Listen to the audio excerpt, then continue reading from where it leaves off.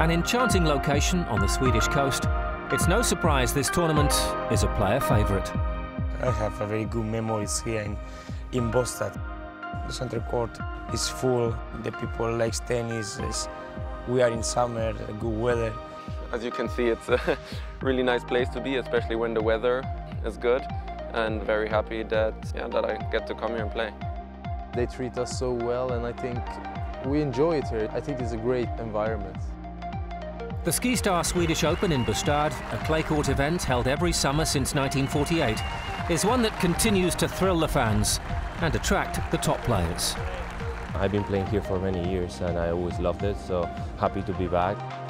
Fernando Verdasco was one of several Spaniards in the draw, including top seed David Ferrer, looking for his first tournament win this season.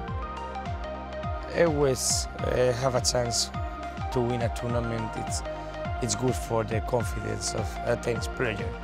Of course, this year I didn't win a tournament, so it's not bad to have a chance to win here in Bastad. I like a lot this tournament. I won twice here.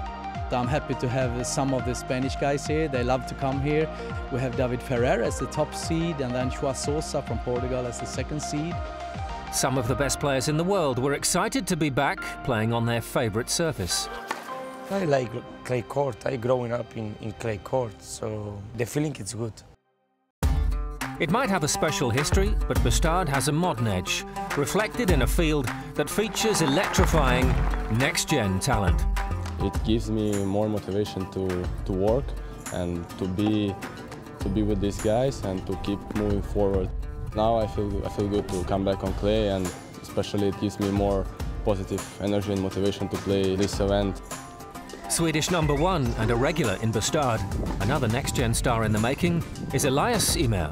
In Sweden it's like a huge tennis place, and every summer I've been here since I was 10 years old, and now to come here it feels like it's standard for me.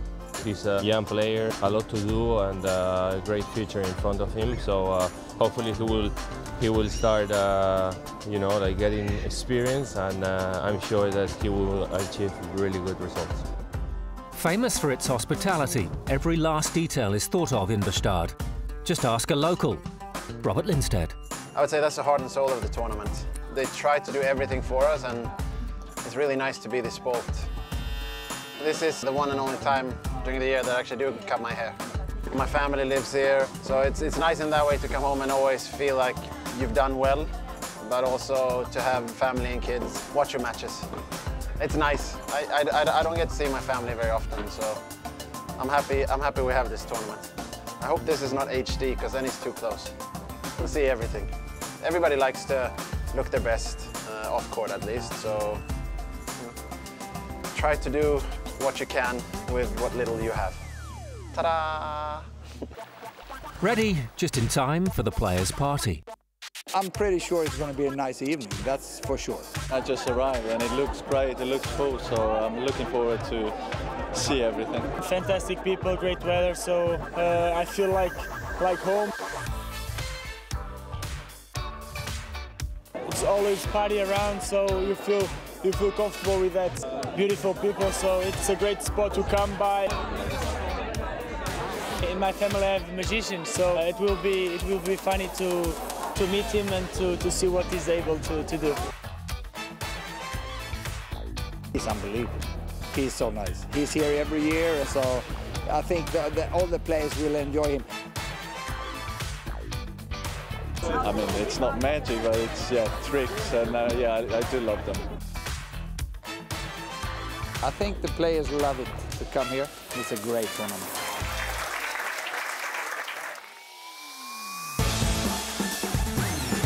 Next week on ATP World Tour Uncovered, Clay Fever. We're in Gstaad, Kitzbühel and Umag.